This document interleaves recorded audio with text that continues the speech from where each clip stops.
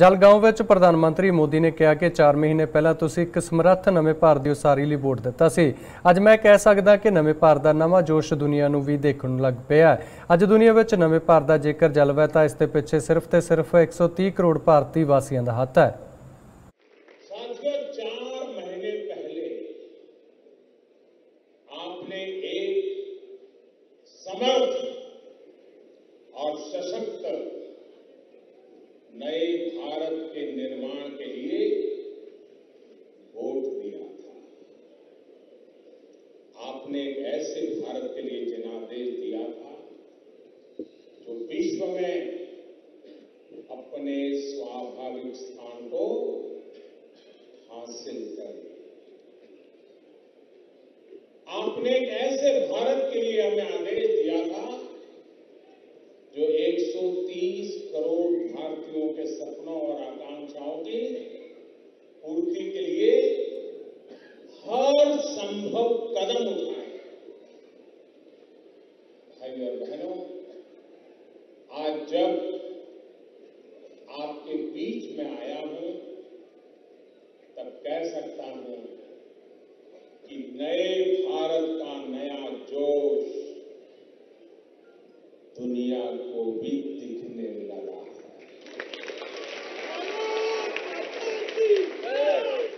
आपको भी लगता है ना? आपको भी लगता है ना? आपका भी विश्वास है ना? आप भी अनुभव कर रहे हैं ना?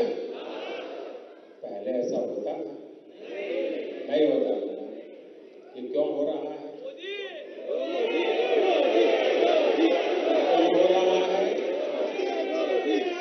क्यों हो रहा है?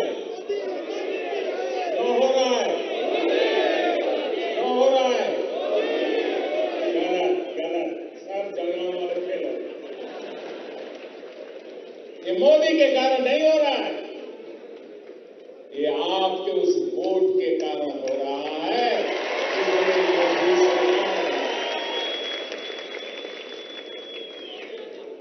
आज दुनिया में नए भारत का अगर जलवा है तो इसके पीछे सिर्फ और सिर्फ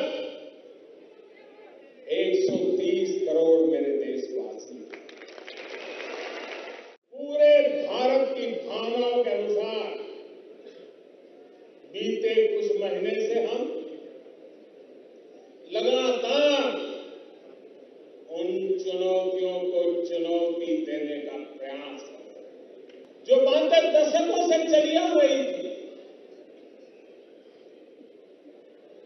आज हम सामने से उसे टकराने का मन बना लिए।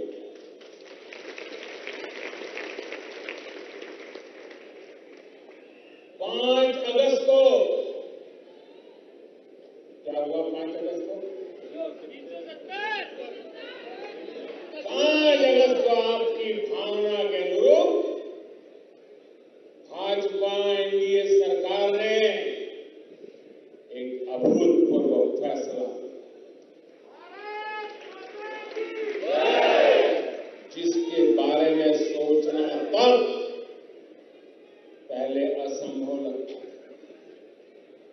एक ऐसी स्थिति जिसमें जम्मू कश्मीर और लद्दाख के गरीब की, बहन बेटियों की, दलितों की, शोषितों के विकास की संभावनाएं नहीं के बराबर थी।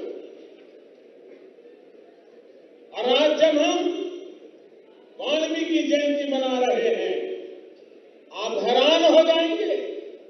70 साल हो गए जम्मू कश्मीर और लद्दाख में रहने वाले मेरे वाल्मीकि भाइयों बहनों को, मानव को जो अधिकार होते हैं उन अधिकारों से भी वंचित कर दिया गया था। आज मैं भगवान वाल्मीकि के चरणों में नमन करते हुए कहता है तो मेरे वाल्मीकि भाइयों को गले लगाने का मुझे सौभाग्य मिला। एक ऐसी स्थिति जिसमें सिर्फ और सिर्फ एक ही प्रकार का विस्तार हो रहा है। ये विस्तार था आतंक का, अलगाव, एकता और एकीकरण की सोच के खिलाफ षड्यंत्रों का। भाई और बहनों, जम्मू कश्मीर और लद्दाख हमारे लिए सिर्फ एक जमीन का टुकड़ा भर नहीं है। जम्मू कश्मीर और लद्दाख भारत का मस्तक है, मां भारती का शीश। वहां का समूचा जीवन, वहां का कण कण भारत की सोच को, भारत की शक्ति को